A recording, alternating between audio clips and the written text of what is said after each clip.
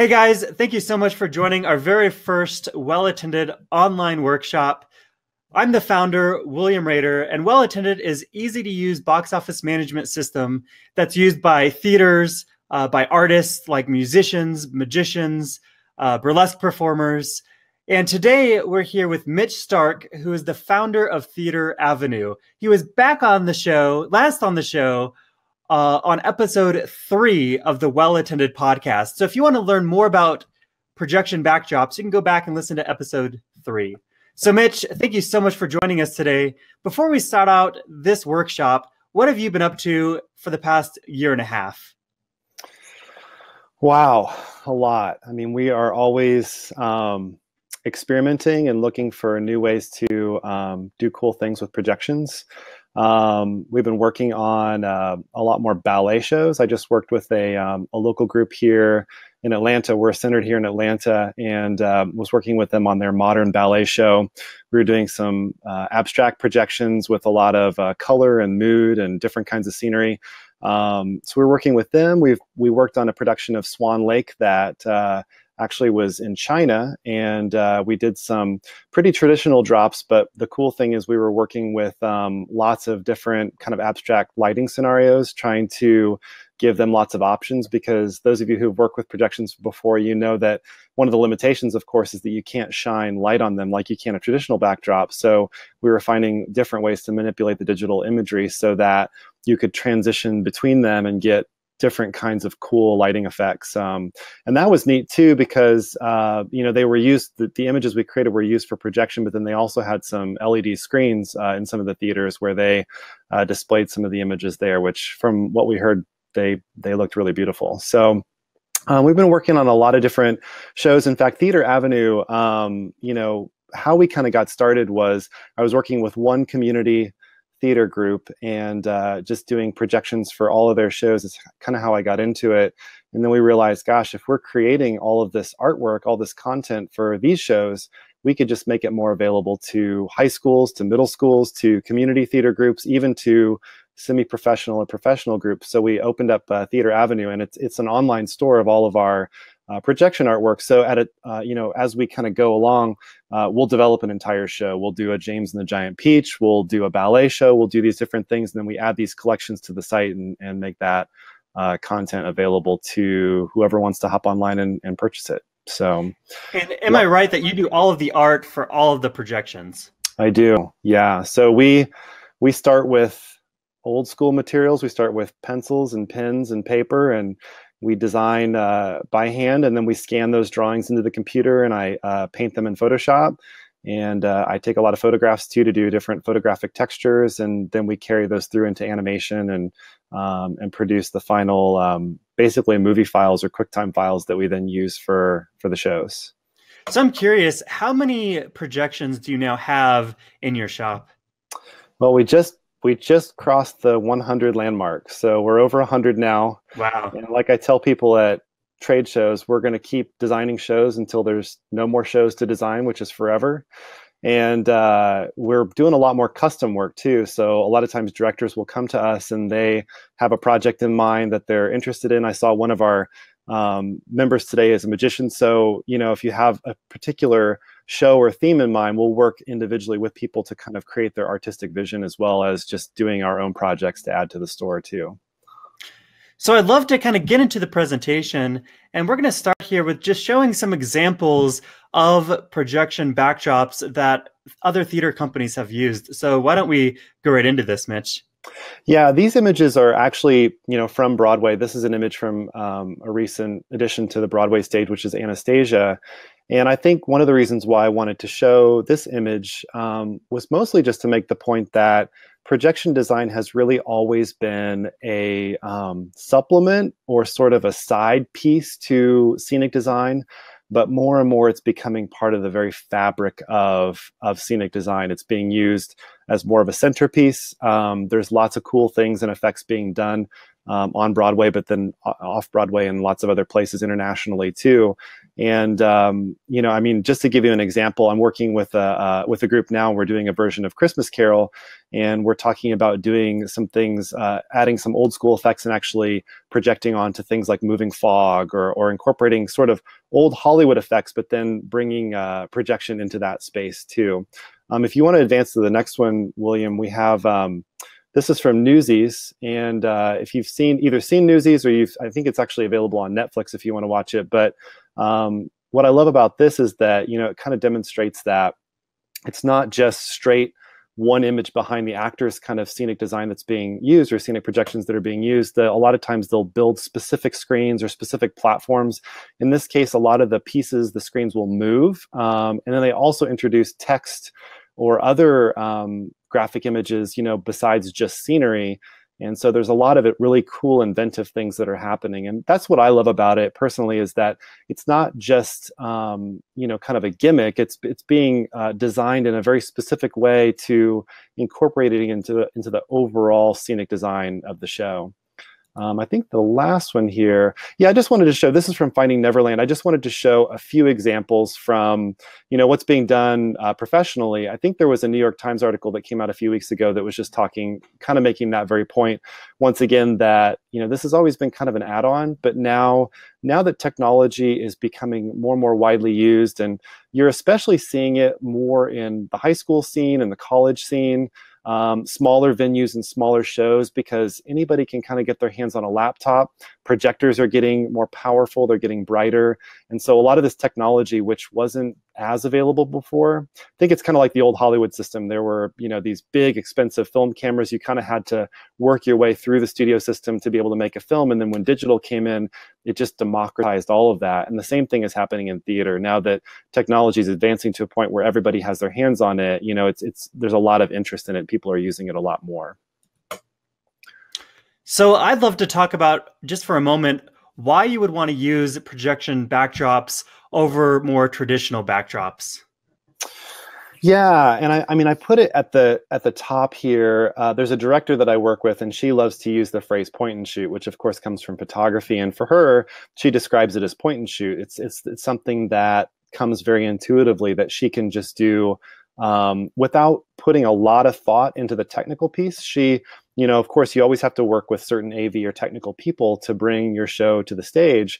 But for her, it was literally renting a projector, using her existing psych, and she turns on the projector, puts the images onto the laptop, connects it all together, and it just works. And for her, it was either going to be a black curtain, where the audience has to, they have to suspend that disbelief, or you can start to kind of immerse them in the world of the story that you're telling by using some of this new technology. So, there's different things. I mean, with fabric drops or traditional drops, one of our participants in the chat room already said, you have to have a certain setup in your stage space to be able to make that work. You have to have fly space, or, for a lot of high schools or community theater groups, they have to spend a ton of time, painting a drop, which some people want to do, and teachers sometimes want to give their kids the experience of doing that.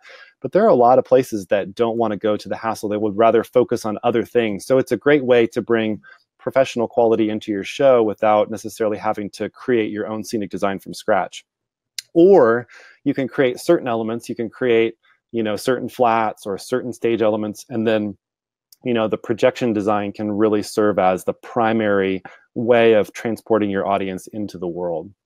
On here, I have it listed as one student can run it. And of course, that applies to schools. But, for schools, it's kind of nice to be able to add one more student into the mix who can run the laptop, or maybe they're even building the slideshow out by dragging different images in there and building in, whether it's blackouts or different cross dissolves, you're bringing one more student into the mix. For more professional or semi-professional shows, you can have a volunteer or somebody that you work with who's, it only takes one more person to really be able to drive that from a technical standpoint.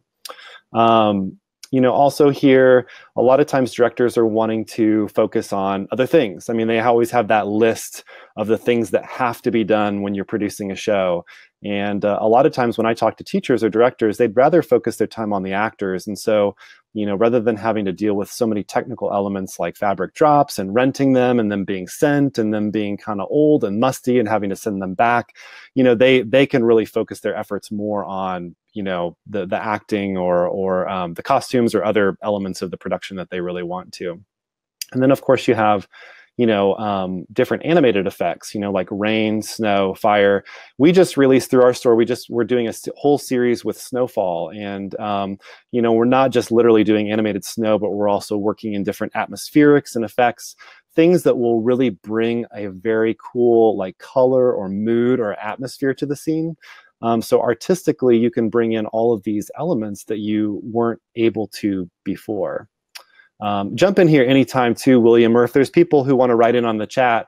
I'm kind of blazing through the list here. And that's one thing I want to mention too, is that some of these are more fundamental things. And I try to start kind of at that fundamental level. But as you guys are watching or you're listening, please think of or write down or even fire into the chat about things that you specifically want to know that we can drill down into, because I know some of it can seem kind of basic or kind of simple, or, well, I realize that, but I want to make sure and cover those things because for some people, it can kind of start to open up their imagination about the ways that they could use projection in their shows.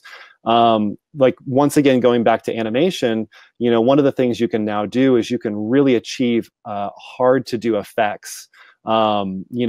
Things like punctuating a moment in a show, like for example, Wizard of Oz, if you want the witch to appear on top of a roof in a blast of fire and smoke, obviously you'd have to incorporate some pretty heavy pyrotechnics to make that work, which can be risky and there can be cost, or flying Peter Pan, or all of these things that you had to have certain technical setup in your space to do, which can be very costly. You can do in a much more affordable way, or at least you have the option to do that in a different way.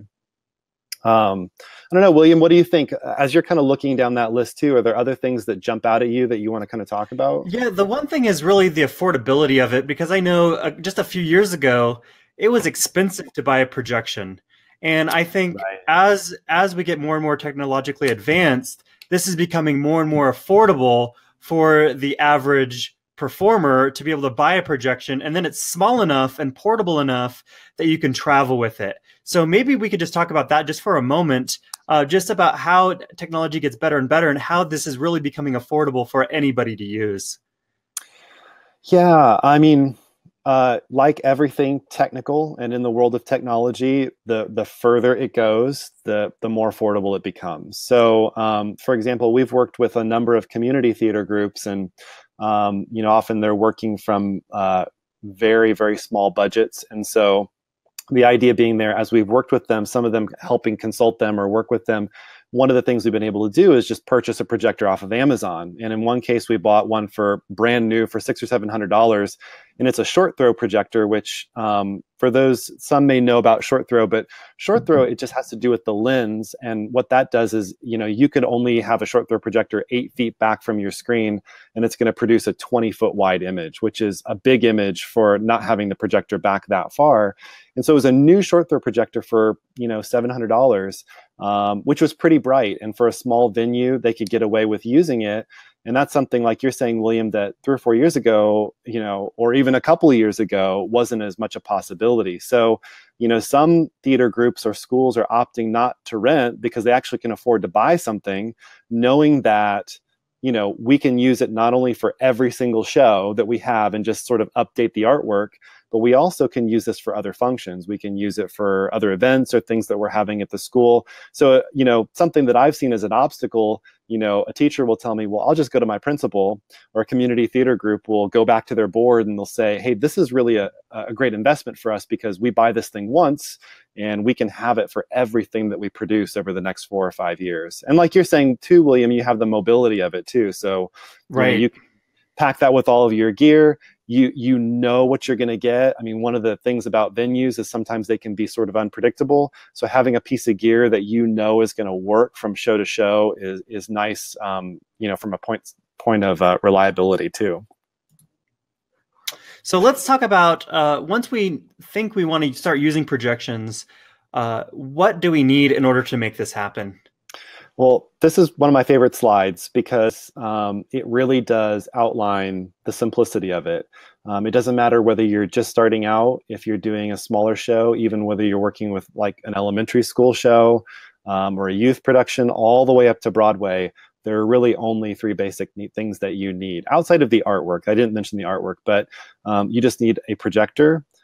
You need some sort of a surface to project on, and that could be anything. That could be a white or gray wall. That could be a panel that you've painted. That could be some fabric like a frosted shower curtain for rear projection. That could be bed sheets. I mean, you really can work with a number of different things for your screen, and in a lot of cases, you may even want to custom build, multiple screens or different things like that. So there's a lot of creativity and things you can use for a screen.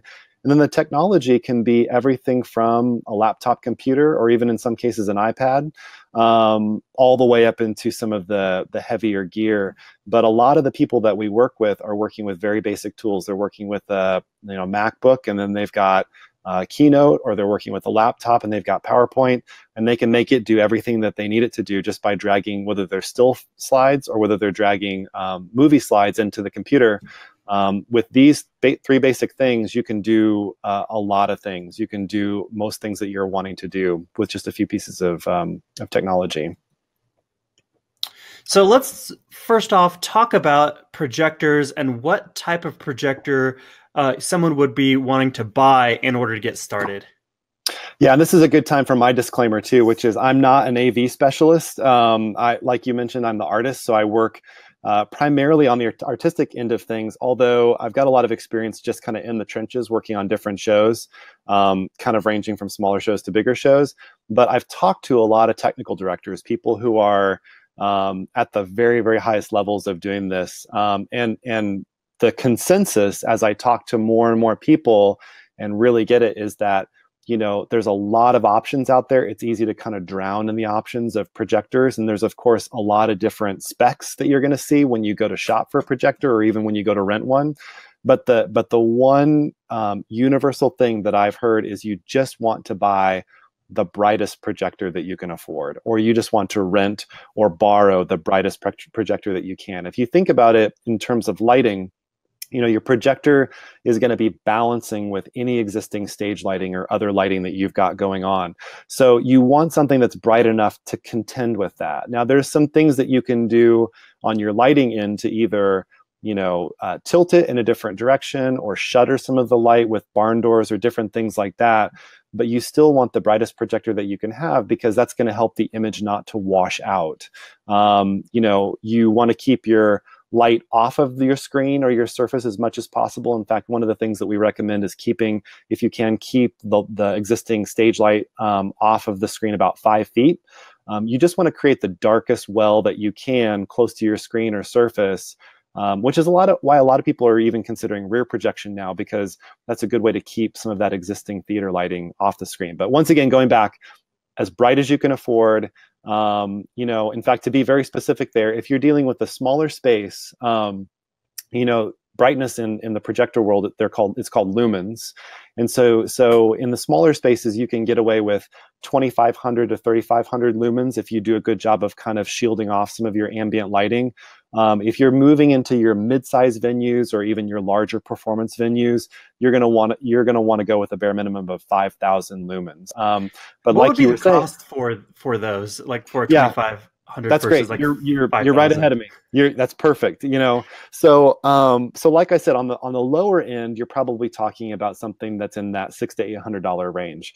As you get up into that 5,000 lumen count, now you're starting to get up into around the $1,200 and above range, and that goes all the way up to. I mean, there are 100K projectors. I mean, you can buy something as bright as you want, but for most people, whether it's a mobile show, if it's a high school show, they're probably going to want to be in that 5,000 to 10,000 lumen range.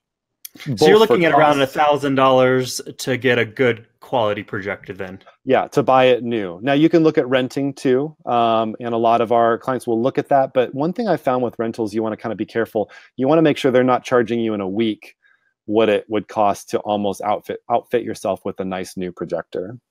That makes sense. Yeah. So once you have a projector, let's talk about the different types of ways you can use that to project on the screens? Yeah. The two basic ways, and I'll get into here in a little bit, there's some different creative things that you can do outside of just projecting on your stage. And a lot of people are experimenting with cool things. But most people are still doing, I would say about 70% of venues are still doing front projection. They're at least they're either using an existing projector that's already mounted in the space. In some cases, like if it's a high school, or a community center, they might have a computer or a projector already mounted up high. And sometimes those projectors are built to project onto a screen that drops down. But a lot of times what they'll do is they'll raise that screen up and just let the projection shine all the way through it, you know, to a back cyc or something like that. The main thing there is you just want to make sure that the projector is bright enough that if you're using stage lighting, that it can project through that lighting and be bright enough that it's not, you know, getting diluted down too much. The key here, and as you look at the diagram, the key here, you know, if you are purchasing your own projector, you know, the question that I get the most is, how do I keep that projection image out of the way of the actors so that the image is not projecting on the actors, or that I'm not getting shadows on the screen? And the key there is just mounting it up high enough. Sometimes I've seen it mounted to like a light bar, if there's a way to hang it from the ceiling. You know, obviously technical people can really help you problem solve through this and find a good way to get the projector up high enough that it's not going to compete with what's happening downstage. And then some of it's always going to be stagings too. You have to think about how you stage. You know, can you move your actors downstage a little bit? What can you kind of do to kind of work with what you've got? And that's the funny thing, is that I get lots and lots of inquiries into how do I make it work in my individual space, because every space is different. And you can always consult with either volunteers or technical people who are in your network or around you, or, you know, your companies like Epson, Panasonic. A lot of times, if you contact your regional person, or a school, for example, is going to have an AV outfit that they work with already, you know, you can talk to those folks, and they'll sometimes even come out to your site, look at your space, and be able to give you a recommendation. Because it's not just the projector, some of it is the lenses too. And a lot of times when you're buying new, you want to think about a projector where you can interchange lenses, because that might give you some other options as well. You don't just want to have something too fixed, you know, even if you're just getting started. Now, would I be safe to saying that you would want it to be kind of as close to the screen as possible, just so you get the full brightness of your projector? Or does distance from the actual screen itself matter? Yeah, I mean, that's true. You want it to be as close to the surface as you can. One of the things that can help with that is some of the lensing that I talked about. Like if you have a short throw projector, that projector is not going to have to be as far back from the screen to yield a large image. I will say this though, I have seen it work before where the projector is pretty far back. Now, the further it goes back and the larger the size of the image or surface you're trying to cover, the more lumens you're going to have. So the brighter it's going to have to be. But here in a little bit, I'm going to show some images and some that were done in high school settings even. And you'll see from the photos, they haven't been color corrected or manipulated at all. You'll see you can sometimes still get a pretty bright image even when your projector has to be either back in the booth. But in general, you want your projector to be as close as you can get it to the screen without getting in the way of the actors. So let's talk about rear projections now. Mm-hmm. A lot of places are considering rear projection, especially as lensing gets better. You know, there are short throw projectors, which I already mentioned. There's also ultra short throw projectors. Now, these projectors can still be a little costly, you know, especially if you get up into the higher lumen counts, but they're accessible. You can buy them. We have one that we purchased here that we take around with us, and I can actually provide the link for that. But we bought that, like I said, brand new on Amazon for I think $600 or $700, and it works pretty darn well. And so for rear projection, what you do is, if you can imagine this is kind of a side diagram, but you have your projector literally sitting at the very back wall, and then you float your screen or your projection surface forward. And your screen in this case needs to have, just like a typical cyc, I mean, it needs to have enough transparency to it that an image can come through. If you want to think about the consistency, it's probably close to that of like a frosted shower curtain. And I actually have heard stories where people have literally done that before. They've purchased frosted shower curtains from Walmart or Target and stitch them together. Maybe not the exact ideal way to go about it, but a lot of people find creative ways to make it work if they're not going to buy particular materials for it. But the projectors can sit on the floor. Like the one that we have, it sits on the floor and it actually projects the image up, which is really nice because, you know, then you can put a step ladder. Like we've had some places that have put like a step ladder over the projector just to protect it.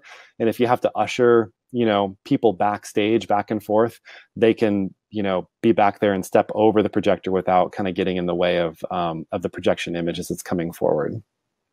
And I guess the benefit of this is that the actors aren't going to ever be in the way of that projector. Right. Right. And the compromise is that you're giving up some stage space. So if you have some stage space that you can work with, you know, or you can, you know, either convince your director, producer to give up a little bit of that space to kind of create the overall effect. You know, like you're saying, William, you don't have to then worry about getting it up high. You can, you know, have that full well back there. And plus the projection image itself, because it can be closer to the screen, you know, it's going to yield a brighter image. So how much room do you need back there in order for that short throw to work? Yeah. So I think I may have referred to it earlier, but the one that we have, and it's a short throw lens, not an ultra short throw, which ultra short throw would be, you could get it even closer to the screen. But ours is, if you have it about 8 to 9 feet back from the screen, you get a 20-foot wide by 12-foot tall image, which for a lot of smaller stages, that's a pretty big image that you can get. So let's just talk about some creative ideas that you have with your projection backdrops and kind of the cool things that you can start doing with them once you figure out, you know, the projector you're going to buy, how you're going to be projecting that image, and where your screen's going to be there on stage. What are some creative tips that you have for when you're starting to use projection backdrops? Yeah, and the reason why I like talking about creative tips is that so often when it comes to projection, our mind goes right to the technical, which is, well, how do I achieve this? What projector do I buy? And all that stuff is super important, but there's a lot of things you can do creatively to just think about how you're telling your story. In fact, I would start there. What story am I trying to tell? And what do I need to tell that story as well as possible? Because if you wait for the perfect opportune time to have all of your technical ducks in a row, a lot of times you'll never get started because it just can seem so intimidating, or you can, you know, be ruled out by cost. In fact, one thing I'll say before I even dive into the creative thing is, if you ever go to a conference or you ever go to a seminar where they're saying you need, you know, X sum of money, which sounds like a whole lot, or you have to have this or this or this, you know, and you walk out of there feeling intimidated, or like you can't start, or it's too technical, I would say you're not talking to the right people, because the people who are storytelling minded, even technical directors, are going to help you find a way to tell your story on stage. And you can start at a certain level and you can always level up. So when it comes to the creative tips, you know, one of the things that I like to give as an example, I was working with a local group when we were doing Charlotte's Web, and they wanted to do some really cool things with the web and how the words appear and have Charlotte actually interact with the screen as the words were appearing on the screen. And so one of the things they did, which I thought was really cool, it's very simple, was that they really thought about the timing of how the projections came on the screen. So kind of like a film, and how in film you have an establishing shot before the rest of the shots, before they sort of move in closer on the actors, you know, they would always build in a black transition, and then they would go to the projection first. So the projection would come up first, and that was a simple timing thing, and the audience would just gush over the projection, and then they would ease up their lights. And it's a very simple effect, but it would really give them a great effect, you know, as the scene was starting.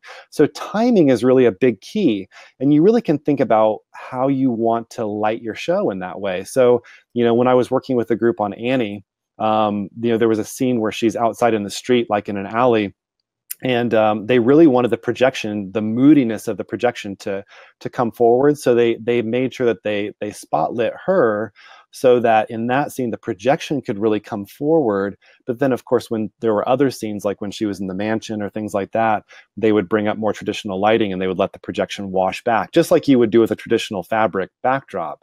So a lot of it has to do with how you're telling the story, and not so much like this cut and dried, it has to be this way.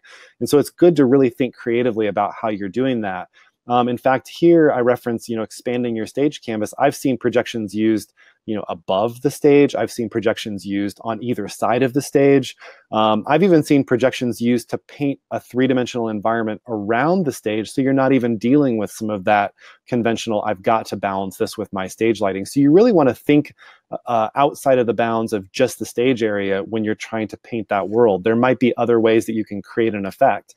Like down here in Atlanta, we have the Fox Theater, and we call it kind of like the Broadway of the South. But when you walk in, they're actually projecting clouds onto the ceiling. And before the show ever starts, you feel the spectacle of the theatrical experience just with that simple projection on the ceiling. And those are the kind of ways you want to start thinking.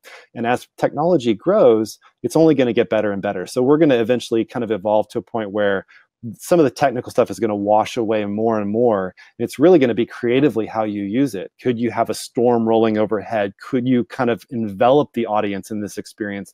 In fact, if you really want to think forward, the things that they're doing, like at the Universal Studios, and the things that they're doing like in Disney with more interactive experiences, you're going to see that more and more being done like in, smaller venues or other spaces, because the technology is just going to keep getting simpler and easier to use. So that's kind of a way to think about it too.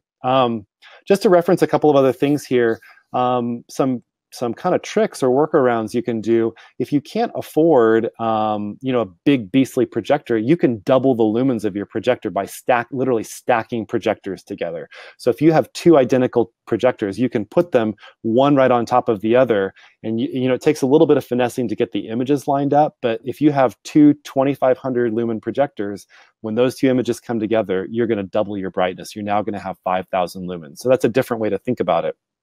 You can create your own short throw projector by using a mirror.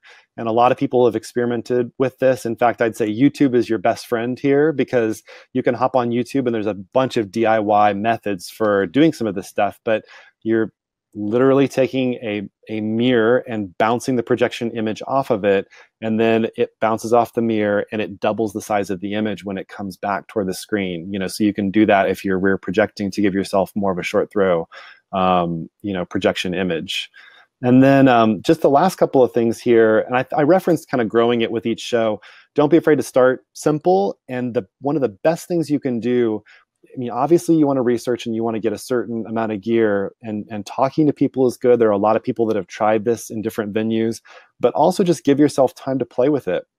There's nothing that's going to be better than your eye as a judge. So a lot of times I recommend to people, get a projector, any projector, get an image, any image, go into your space and just play with it. Put the projection up, turn on the existing lighting that you're going to use, and figure out, like, how am I going to balance it? How am I going to get that light off the screen? How dim do my lights need to be for my projection to really shine the way that I want it to? And that's going to give you real-time feedback, which I think is far better than spending endless hours trying to find out every little detail, which may end up working or not working in your space. You don't want to wait till tech week, or you don't want to wait till the last few days before your show before you try something. And it doesn't have to be an actual projection image or an animation. Just grab any image off of Google and just try it in your space and see if you can get it to look kind of in that area that you want it to look. So before we move on here, Mitch, we had a question in the chat room from Michael. He wants to know what that SICK is in your diagram. Oh yeah, psych is cyclorama. That's a short phrase in the theater world for cyclorama. So that's just that curtain that hangs in the back of your stage area for a lot of theaters. And, they're used a lot of times in traditional theater. They're used for lighting. They'll just shine traditional lighting off of their cyc. It's just kind of a curtain that hangs back there. And a lot of directors or teachers will use that for their projection. And they actually can look really beautiful. The only thing I'll say about cycs is you might want to weight it at the bottom if you can, because we've actually had instances where there's enough breeze with the air conditioning in a theater that the cyc will move. Now, you could creatively use that effect if you want to, but you sometimes don't want that effect. So sometimes we've had to put weights at the bottom of the cyc to get it so that it's not constantly moving, which could make the audience a little motion sick if there's a projected image on that through the whole show and you don't kind of want that effect. So I'm looking here at the diagram again, and I'm looking at the cyc and then the drop-down projector screen. Is there a reason you have both of those in there?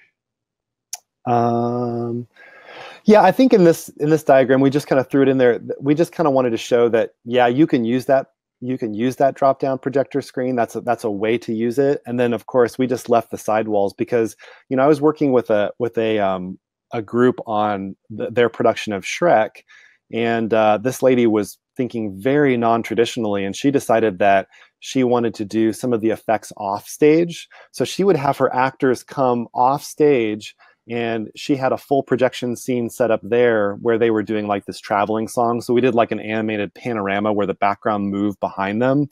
And on Broadway, they have like a little gimmick or effect where they have like a circular set piece that's moving.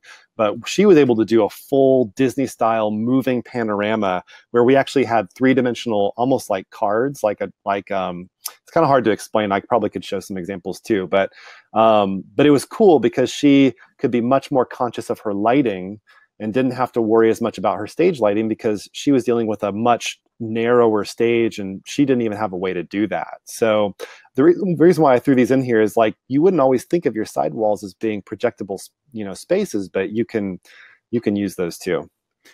Now, Terry has a great question here in the chat. He wants to know, how do you make the screen not look like a screen? Do you always have an image on it so it doesn't look like a screen? Good question. So one of the things we would do was a couple things. First of all, we would really build out a full slideshow so that even when there's not a projection on there, there is, a black slide. And you have to play with it a little bit because sometimes you can very subtly still see, that there's an image there. But one of the ways that we get around that a little bit on our specific slides or on our specific projections is we'll actually vignette them.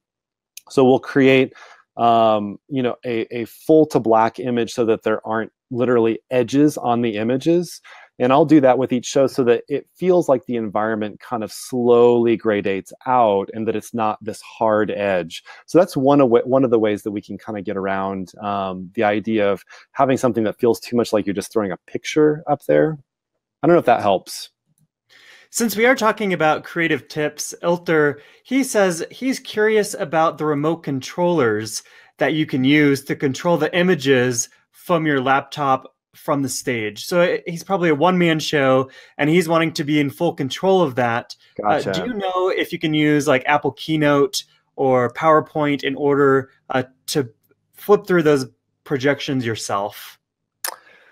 I think you could. I mean, I don't deal with a lot of people that do that because a lot of times, they aren't necessarily one-man shows. They're, they're full theatrical shows where they have a tech booth and they'll have someone who's operating those slides separately, whether they're backstage or out back in the booth and they're just running cable.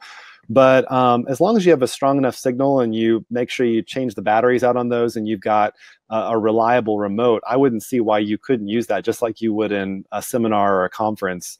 You just would want to make sure you test it so that, you aren't just like frustratingly like clicking the button and trying to make it work and you're not getting your slides advancing like you want.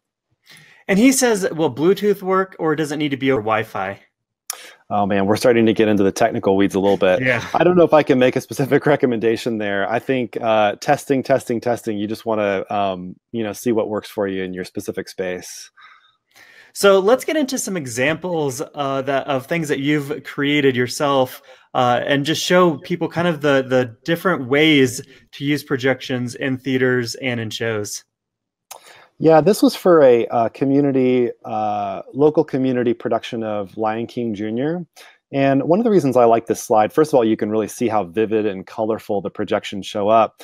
And I think it's pretty amazing how colorful they show up, considering that in this case, the projector was, I think, about 150 feet back. Now, it was a pretty bright projector. I know it was part of basically they had built a new high school and the projector, was mounted up high, but it was pretty far back. And I was pretty amazed at the effect that they were able to get. Now, the director in this case, there was some of the image that was bleeding onto the actors. You can see that there are some of the actors that are there back right towards the screen. She had a very different point of view than I had, which actually was really good for me to see because, being an artist, I'm always obsessed with, keeping the image as clean as possible, as bright as possible. trying to keep it off of the actors. In some cases, creatively, and I think this is good for people to hear, she actually liked that the image was hitting the actors in some ways, and she would use that artistically.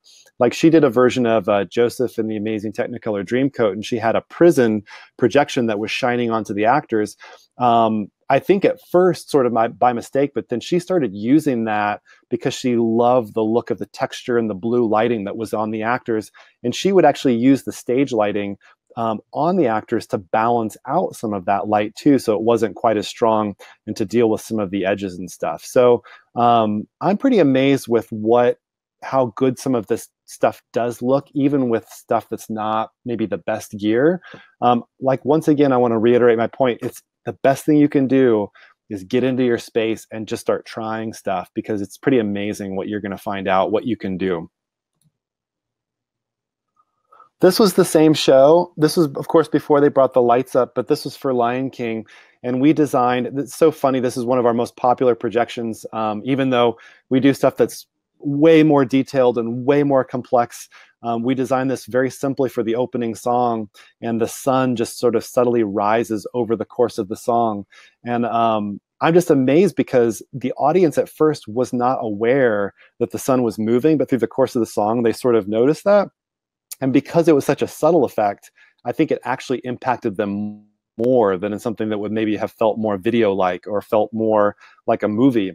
And I think that's something to keep in mind as you're designing your show and you're thinking about how you want to tell the story, is not to overdo it. You don't want it to look like a movie behind the actors. In fact, if the projections are too dynamic, it's going to start to take away from what's happening on stage. And so you really want to carefully balance your projection design in with your show. You want it to be a subtle effect. If I have things like clouds moving or snow or other effects, I try to use them very artfully and very carefully so that it's not upstaging what's happening with the actors. You really want to be mindful of where the audience is looking, while at the same time helping to sort of immerse them into the world of the story.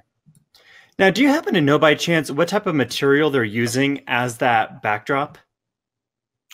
Yeah, this is a cyc. So this is a cyclorama. Is that what you're asking, William? Yes. Yeah. So this is a good example. I mean, this is just a cyc, and I think in this case, this was one of the examples where they had a mounted projector that was supposed to hit a screen, but they just lifted the screen up. And this director says this happens a lot in the different venues. She said, I lift the screen up and the image from the projector actually almost perfectly fills that back cyc or that back space, which is kind of cool. It's kind of one of those happy accidents that she discovered that she then took with her from show to show after that. And that's probably because whenever they center that slide that drops down, that's probably centered on stage. So when they lift it, everything's perfectly centered. So that's a good coincidence. Yeah, it's perfectly centered, and then there's enough stage depth that it accounts for making the image large enough that then right. it projects to the back. And that's another thing too, is that we live in a time where we're very obsessed with things being really sharp and really HD, which the images that we produce at Theater Avenue, they are all high definition. But the thing you want to remember is that your audience is sitting fairly far back, even the front row. So you don't have to obsess over that too much. That's why one of the specs on projectors, I don't get too worried about people who are not using that full 1920 by 1080 HD frame, because really it's more of an impression that you're trying to create behind the actors anyways. You don't want something that's too sharp. It's kind of like photographic depth of field. If you ever see pictures where the person up front is super sharp and then you have sort of a blurry background, it can create that kind of effect, and you might kind of want a little bit of that sort of Gaussian feel to the image so that it's not feeling like it's competing once again with what's happening on stage. So here's another great example of Charlotte's Web.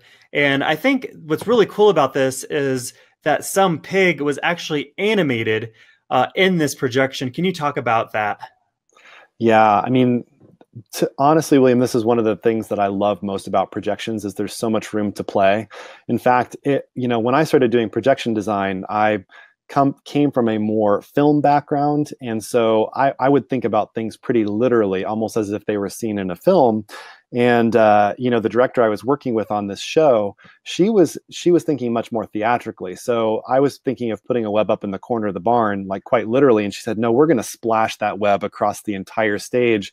And so we were thinking much more abstractly, much more like a scenic designer would think.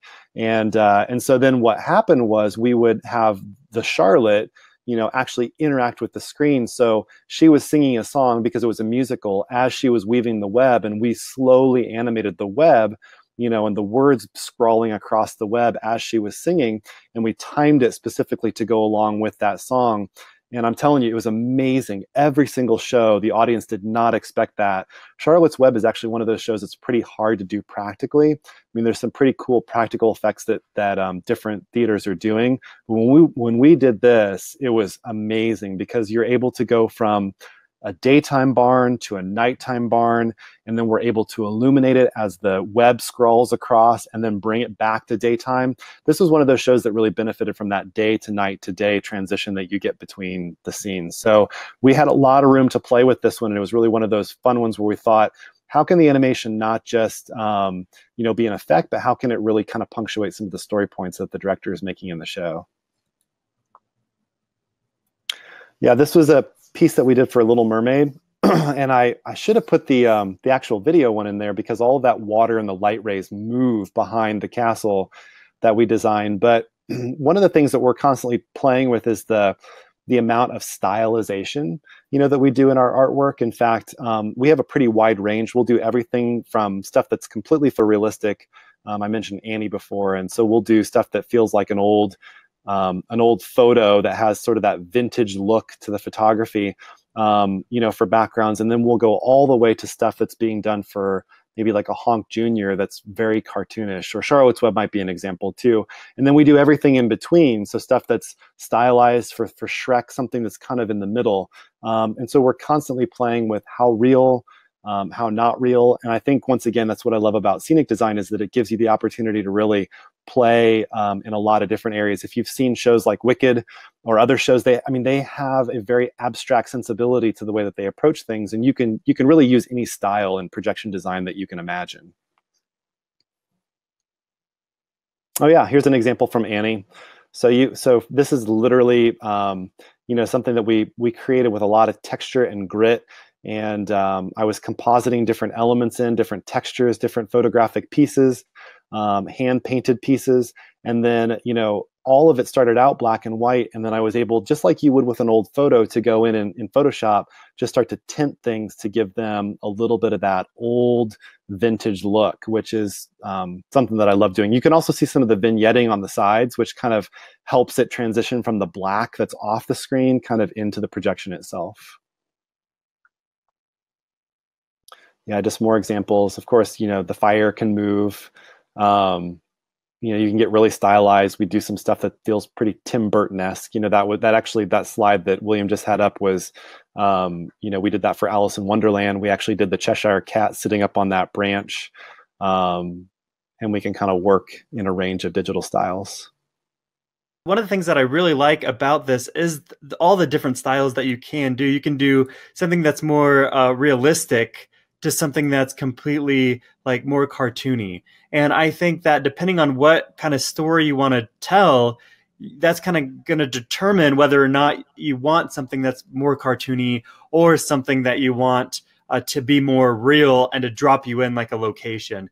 And so I think these are just all great examples of just all the really cool things that you can do with projections that I think would be difficult to maybe do with more traditional backdrops.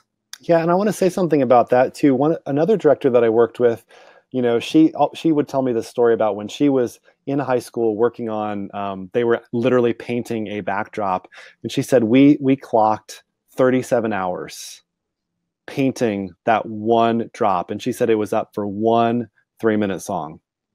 And so if you think about the time and the effort that went into that, some directors or teachers really do want to give their kids, or they want to give someone the experience of making something, which is fine.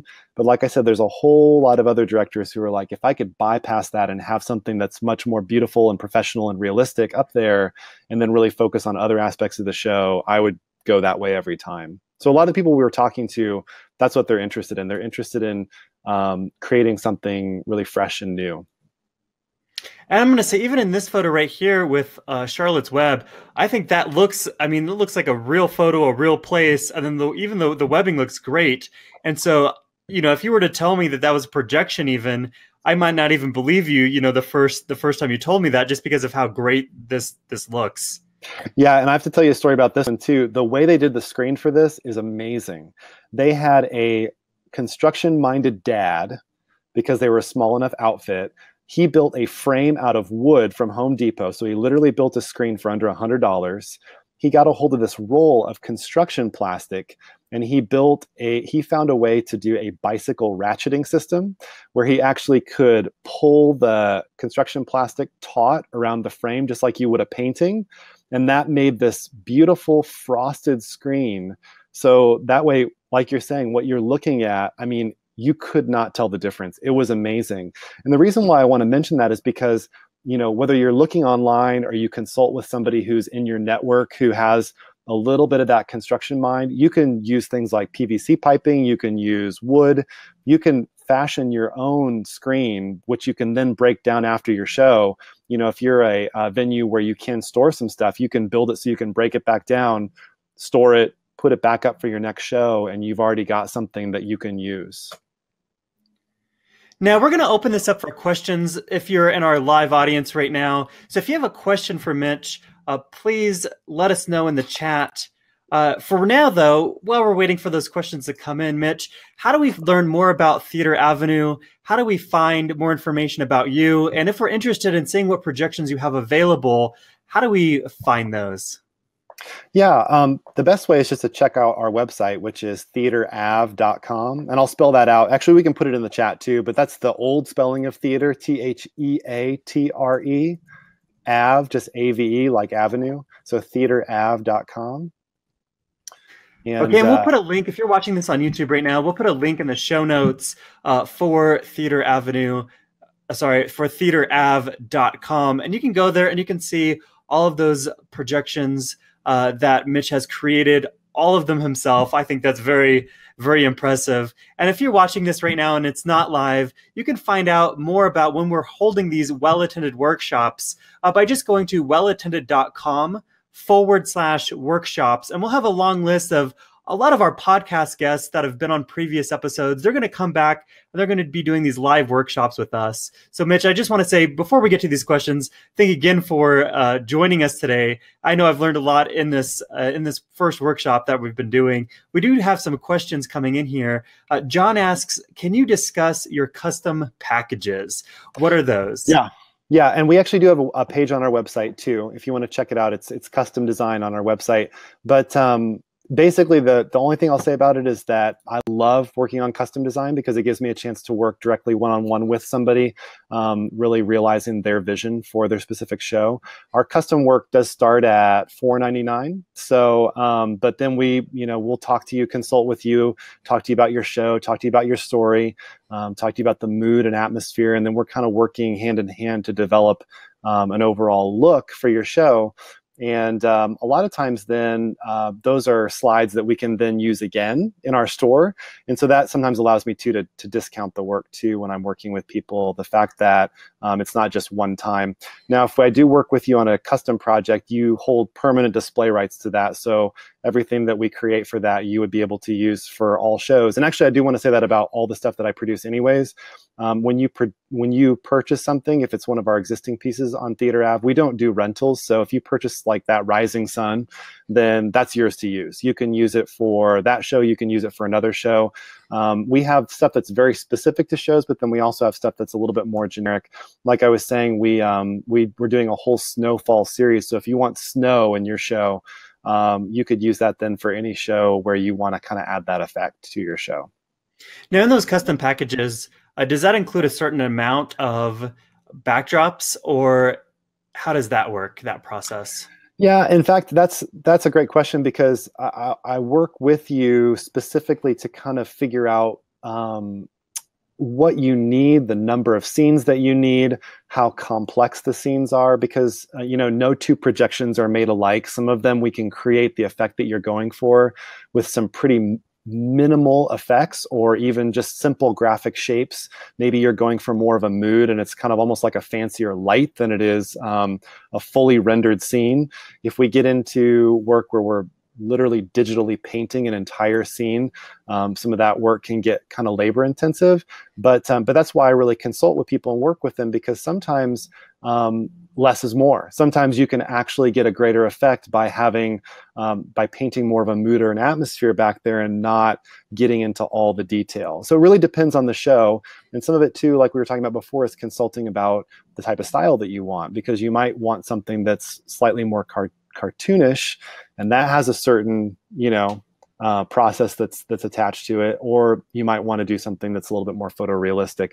The nice thing about digital that I'll say is that once you create an image, the amount of time that I need to create that image as a nighttime scene, or as a snowy scene, or as a scene with rain, once the scene is created, that of course can bring down the cost and the amount of time that we're needing to create that, from there. So like I was saying with that version of Swan Lake that we did, I took the effort up front to, it probably took me 20-25 hours to paint, a scene digitally, but then I used all kinds of coloring, like even aggressive reds and purples, and did some where the moon was brighter, and did some where it was more of a nighttime blue with stars in the sky. And I was able to do different variations from that once the scene was created a lot easier than if we were painting each individual one from scratch. And Terry has I think, a great question. For custom work, do you need to know if it's front or rear projected? In some ways, it doesn't matter. Any image that we create can be front or rear projected. Of course, if there's a certain direction or side that you want a certain element on, like if you've got a stump and you want it on the right side, you may have to flip that image, to make it work for one or the other, depending on which direction it's coming from. But I do get that question a lot, which is, does it matter? And the reality is you can use any image for front or rear projection interchangeably. So that shouldn't affect, just the way you're displaying it shouldn't affect the image itself. So we've got time for a few more questions here.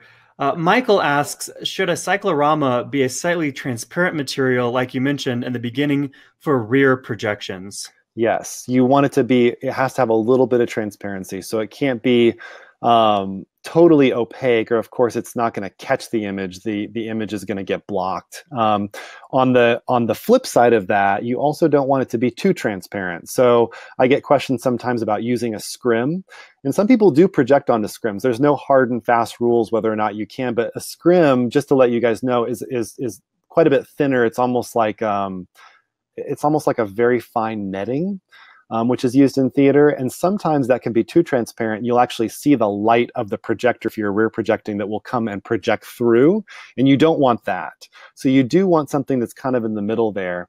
Now, one thing I'll say when it comes to materials, if you're not just doing something that you're building there at home, or that you're kind of fashioning in a DIY way, you can really consult with like a Roscoe. There are different companies like that, and we could put up some of the websites too, or make those available, because a Roscoe, for example, they'll consult with everybody who's Broadway on down to your smaller venues. Like a lot of times they'll work with high school or middle school teachers to find a fabric or find a material that's perfect for either a site that you want, or even as something specific to projection, because there's materials that are made that are specific to projection. So if you're looking to rear project and you want to level up, they can help you find a material that grabs the image even better. The reason why I mention all those other things is because I don't want people to feel like I have to have that premium material to be able to start projecting. You actually don't need that. So Terry has a question here. Are the moving elements like fire, is that actually a video that's playing? Yeah, and that's a good question. It is a video. The finished file is a video, and the way that I'm producing those is I'm literally compositing, or compositing is just a fancy way of saying it's almost like collaging bits and pieces into the final image.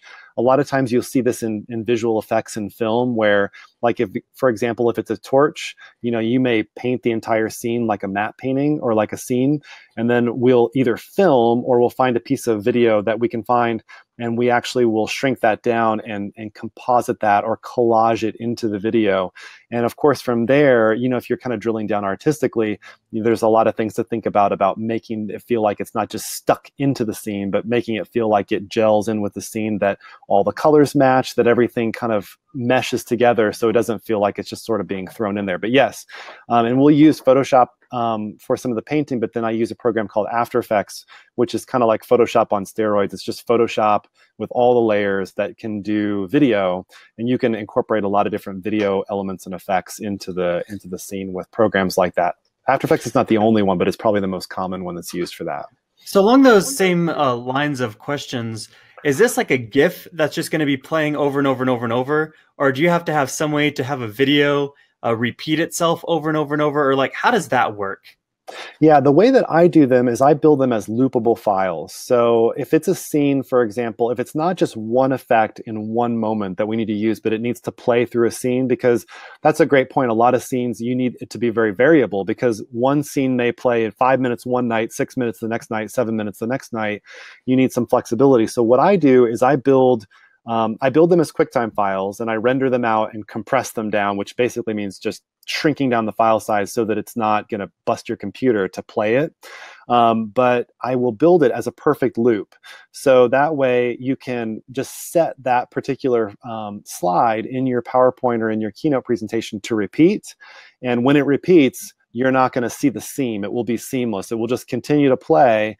And I make sure the video file length is long enough that the audience is not going to catch it too. So, there are certain things I'll leave out, like a flock of birds maybe flying up. I might leave that out of a shorter scene so that they're not seeing that flock of birds every 2 or 3 minutes, if that makes sense. I'm keeping the effects subtle enough that you don't ever see the seam, as you're watching that.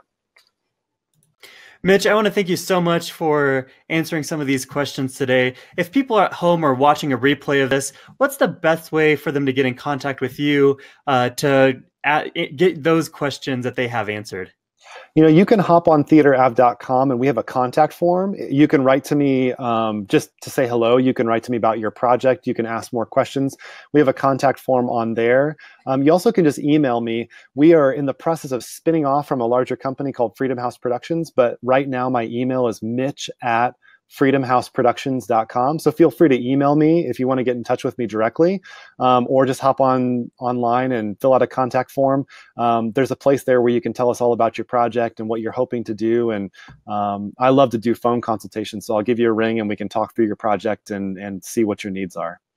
And if you are watching this online right now, we'll put a link in the notes section at the bottom of this video so you can access all of those slides that we talked about today. If you want to go back and kind of read through some of those, just click on the show notes in the bottom of this episode. Mitch, I want to say thank you so much for joining us today. I love it. I could do this all day, every day.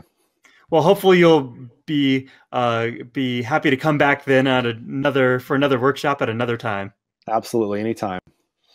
So thank you guys so much for joining us. Like I said, I'm William Rader. I'm the founder of Well Attended. If you want to learn more about our upcoming workshops, you can go to wellattended.com/workshops, or just go to wellattended.com and click the workshop link at the top of the page. And you can see all of those upcoming workshops that we're going to be having in the near future. Also, we would love to work with you to help you manage your box office.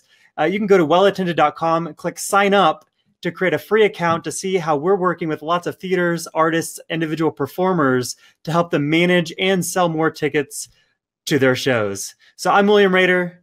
Thanks again, Mitch Stark, for joining us today. Yeah. See you, everybody. Thank you so much.